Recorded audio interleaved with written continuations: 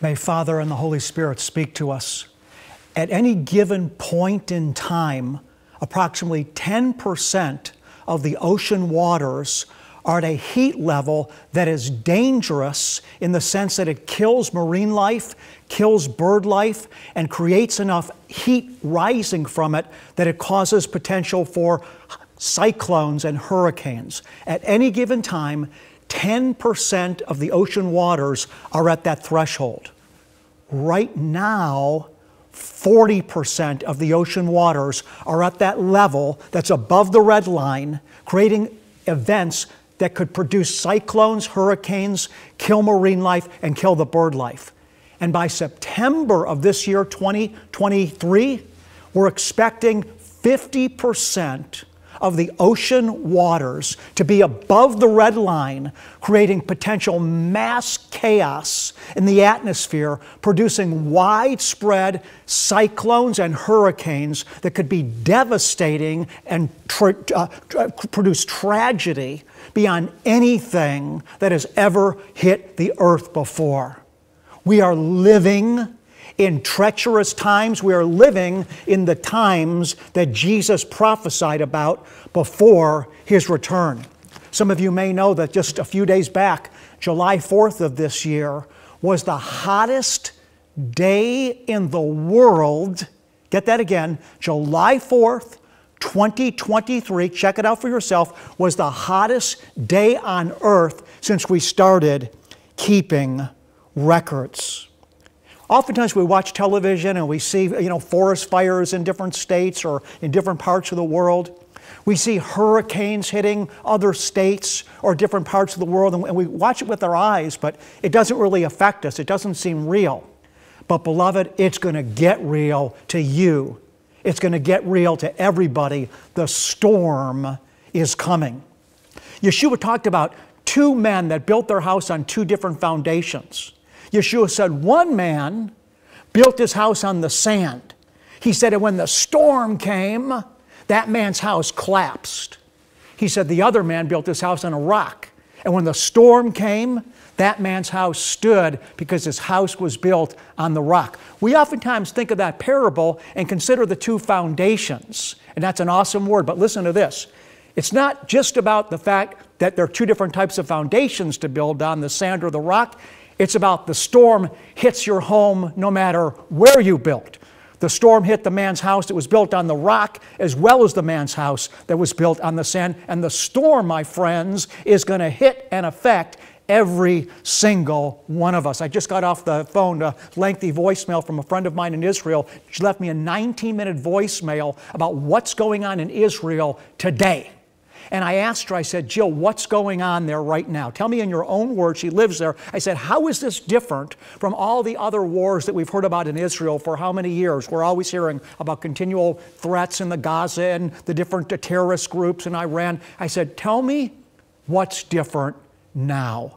And you could just hear in the sound of her voice, in the sense of strength and faith in the Lord, yet the sense of one that was really going through it. She said, Rabbi, we're in total chaos over here.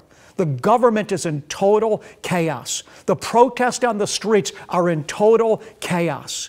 The threats from the outside, it's not a question of when this major war in Israel is going to break out with Iran and Syria. I'm talking about a major world war that could ever change the face of the world forever. She said it's not when, it's not if, it's when. It's like imminent.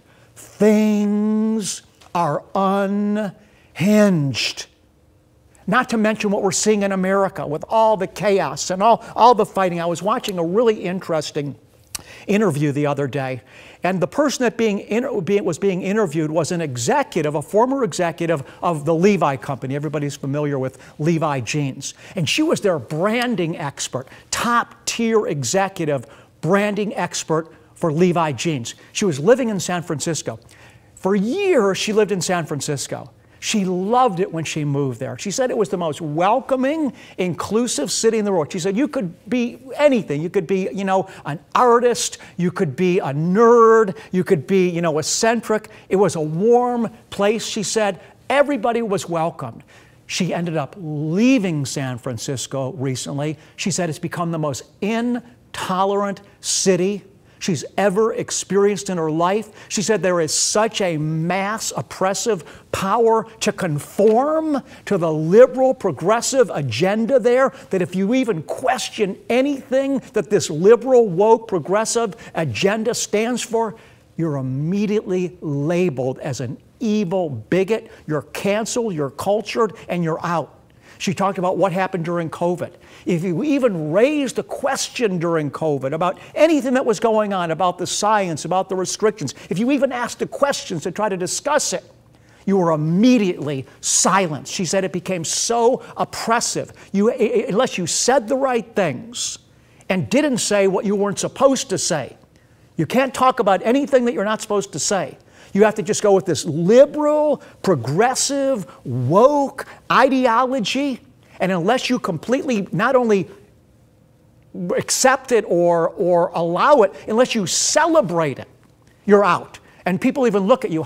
If you just stay silent in a conversation and don't get all behind this liberalism, then the people you're suspect. Maybe you're not really in. I'm telling you, we are unanchored, not to mention what is going on here in America. What's really going on? What is really going on? Let's think about it for a second.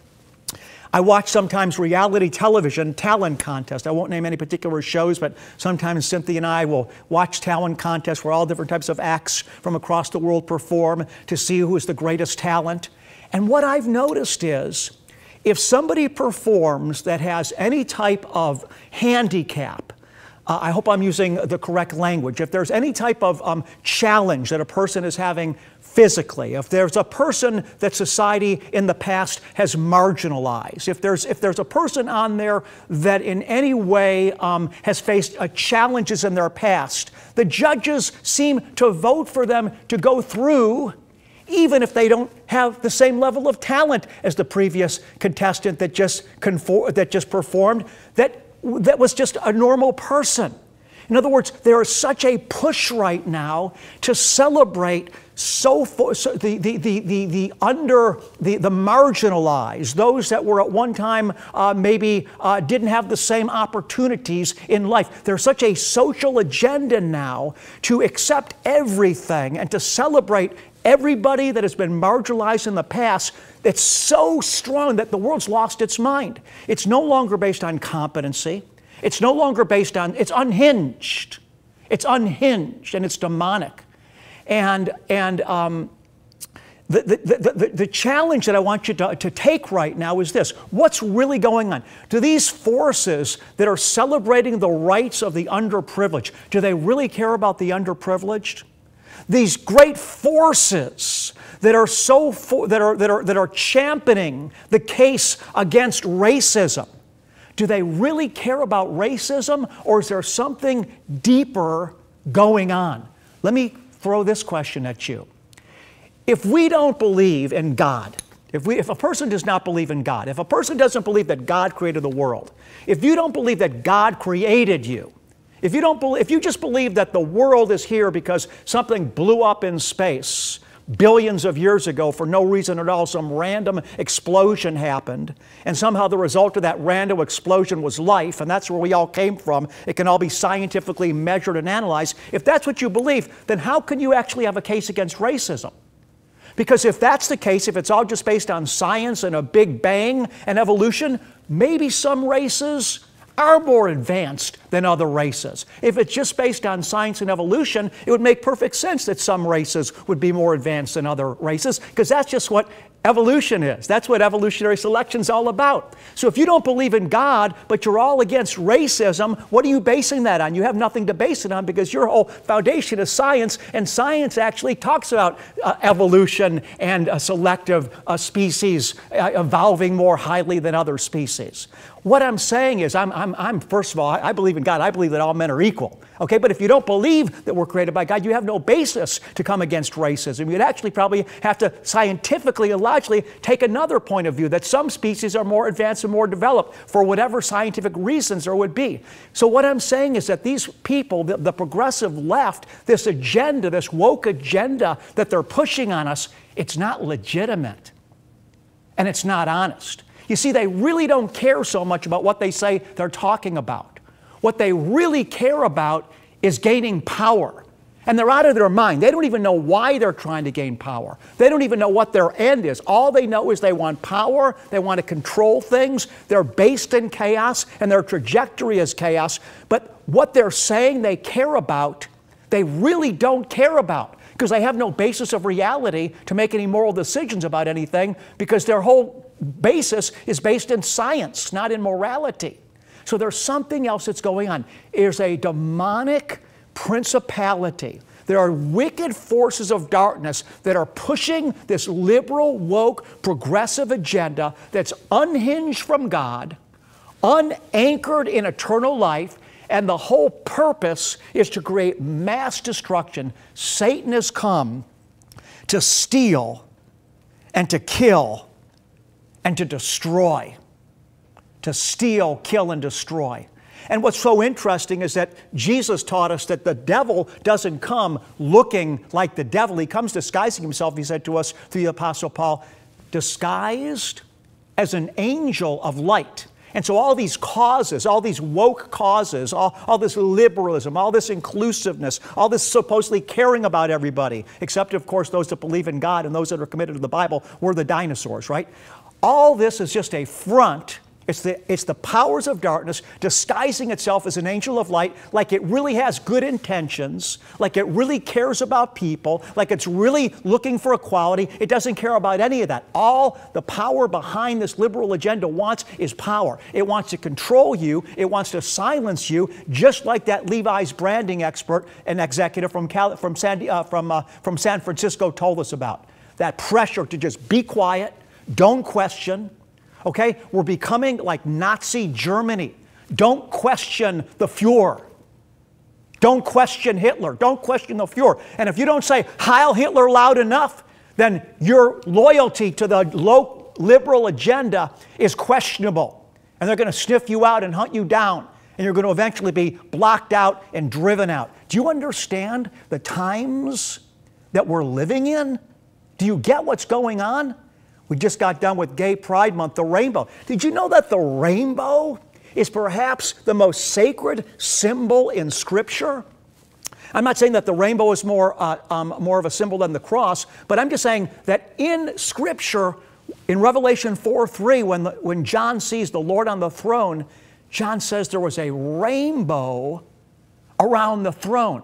Isn't it interesting? The pure, beautiful rainbow, life of God that surrounds His throne has been hijacked and taken captive by the LGBTQ movement and is being used now as a symbol of sexual perversion and deviation. Christ, Antichrist. Do you see what's going on? And yet so many of you are deceived. So many of you don't see what's going on. You think it's all good. You think it's all beautiful. You think it's all about inclusiveness. It's not about that. It's about the powers of darkness destroying men's mind and searing their conscience to take man captive, all in preparation for the storm that's coming. And in fact, beloved ones, is already here. Now, this is not just a message of woe, but I want to just share with you prophetically what's going to be happening next in the next several years. So many of us have backed down on taking a stand for the rainbow. We want to associate with it. I encourage you to go to takingtherainbowback.com and join the movement. If you don't get involved now, you're not going to get involved. You're going to get washed away by the flood. If you compromise now, you're going to compromise later. And the next place you're going to compromise, if you compromise now, is you're going to stop declaring that Jesus is the only way. Jesus said, I am the way, the truth, and the life, and no man cometh to the Father but through me. That there is no name under heaven, the Scripture says, by which men can be saved, but the name of Jesus. Jesus. Jesus. But if you back down now on this LGBTQ agenda, don't stick up and don't speak out for truth, when it comes to the pressure that's coming upon the earth to compromise in your confession that Jesus is the only way, you're going to start backing off there. Because people are going to start saying that Christians that believe in that Bible that's a dinosaur, that are making this claim that people that don't believe in Jesus go to hell, those people are evil, bigoted idiots, and they need to be cast out of society. They're hateful, and we need to get rid of them. There's no place for them in our world anymore. We need to stamp them out. And you know what's going to happen if you compromise now, my beloved friend, my beloved daughter and son? You're going to compromise then. You're going to compromise when the world starts telling you you can't claim that Jesus is the only way anymore. You're going to start saying, well, you know, I know that, you know, all people don't believe in Jesus, and I believe God's a gracious God. Listen, do you understand that it's only through the blood of Messiah, Jesus, that mankind's sins are forgiven? I don't care what part of the world you're from. I don't care if you're young or old. I don't care if you're rich or poor. I don't care if you're from Asia, Africa, United States. I don't care how much money you make. It doesn't matter. There's only one way that man's blood can be forgiven. It's through the precious blood of Jesus. If you're going to compromise now, you're going to compromise when the world starts putting pressure on you to compromise about that basic confession of your faith, that there's no name under heaven by which men can be saved but the name of Jesus. Let me tell you what's going to happen next.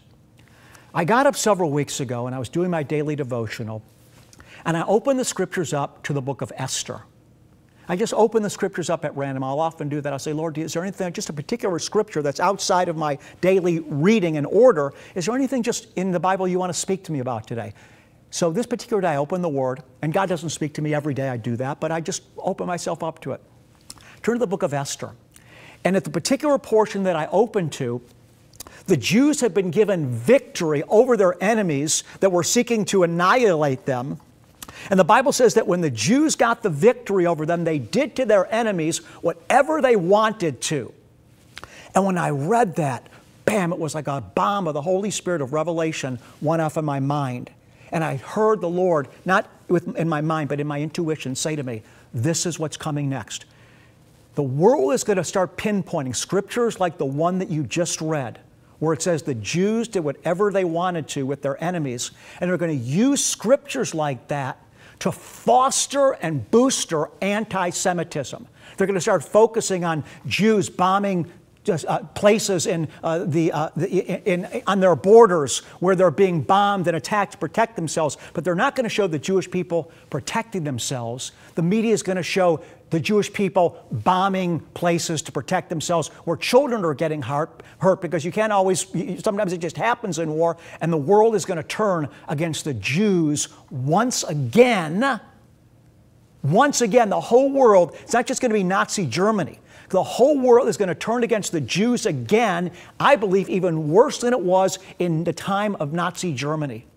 The world is getting ready, beloved, for the biggest anti-Semitic attack against Jewish people that the world has ever known. And in addition to that, as part of this same agenda, which is going to be breathed into the earth's culture through the powers of darkness that are in the atmosphere right now, in addition to that, the devil is going to start highlighting scriptures in the Word of God, particularly in the Torah, the first 5 books of our Bible, where the Lord commanded the Israelites to go into the nations before them, where He was driving out the barbarians and the enemies, the Amorites, the Hittites, the Jebusites, and all the otherites. And He was telling them, I want you to kill every man, woman, child, and infant, and don't leave anything breathing.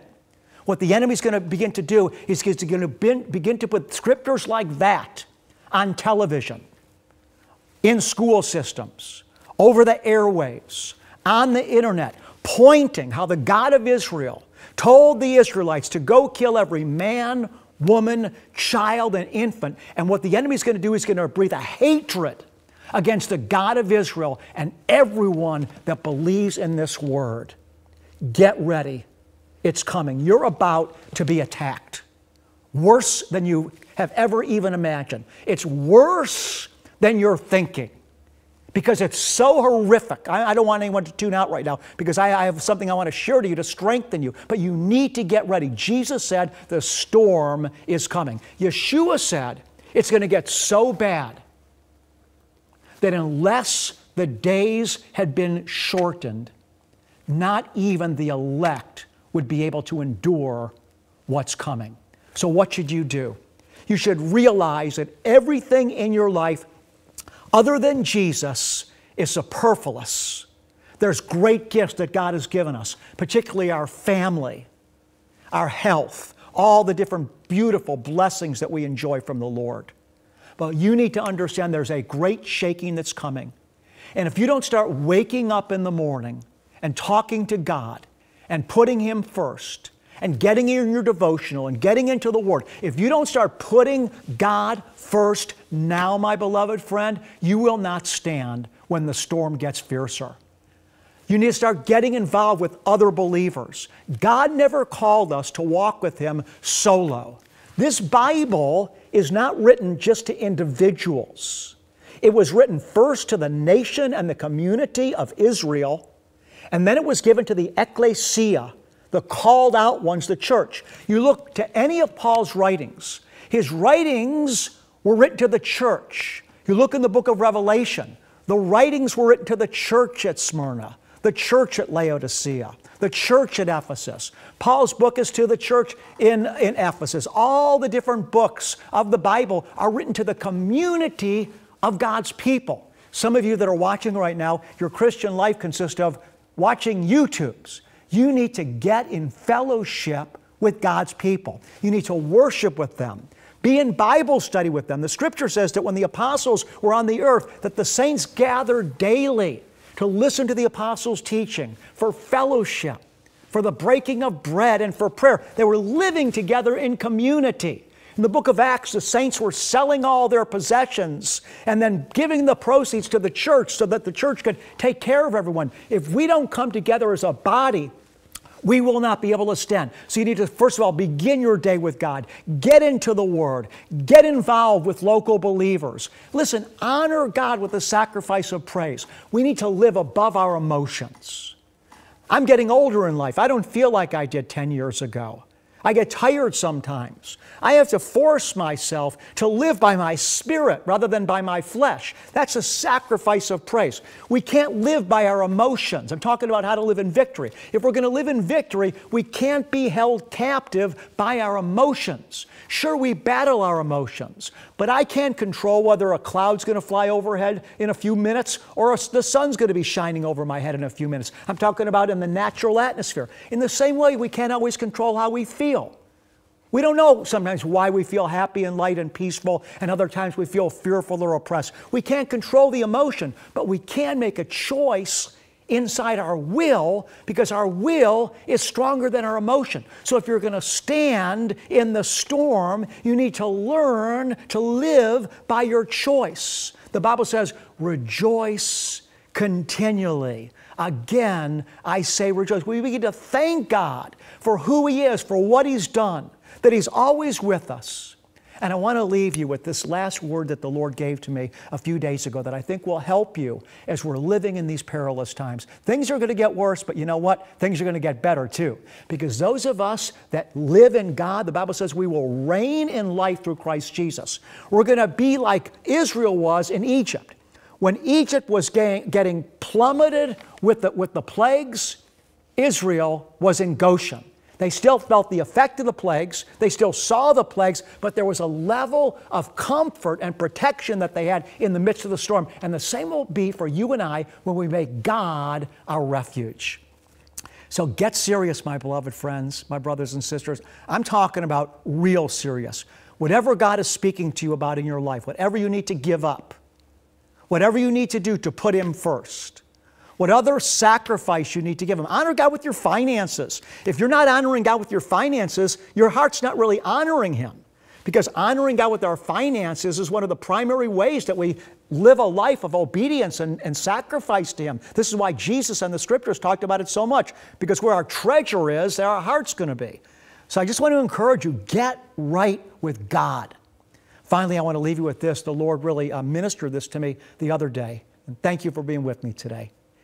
I was planning a specific day, a day of rest for my wife Cynthia and I. We had a very specific situation that we were going to be doing together to enjoy ourselves. It was the only day we had to do this enjoyable thing in a 10-day period. And so we really planned it out well. We marked it out, got up really early to make it all good and right. So we get out to where we're going. And sure enough, I ran into a mechanical problem with what I was going to be using that day. I mean, I was all ready, all hours of preparation, go to start the motor up, the electrical won't work. And I had a decision to make right there. Because in my old life, I would have got all frustrated, Either I would have cursed out loud or cursed in my heart. I would have let the spirit of frustration out of me. But instead, I looked around and I said, look, you got a choice here. You can either have a spirit of cursing and frustration, but if you do, that's going to be a stench to God. I mean, look around you. Look at all the good you see around you. You can't allow your heart to have a spirit of cursing. So instead, you know what I did? I said, Father, thank you for all your goodness. Thank you for all this joy that I do have, all the good that I do have. I'm not going to offend you, Father. I'm not going to have a spirit of entitlement. I'm not going to curse, because if I curse the situation, that's cursing you. So I'm just going to let go of this expectation that I had, that this thing was going to work out this way, and it didn't go the way I had hoped and planned. I'm just going to let that go. I'm not going to allow it to put a spirit of cursing in my spirit. I'm just going to continue to bless you. We've all heard the saying, let go and let God. Lord, I'm just going to let go and let you lead me today, and let this day be whatever you want it to be. Beloved, God bless you. I know that I laid some heavy stuff on you today, but the point that I'm really driving at and that I want to leave you with, friends, we gotta be serious about God, regardless of what the cost is. Go to takingtherainbowback.com. I love you. This is Rabbi Schneider saying, until next time, shalom.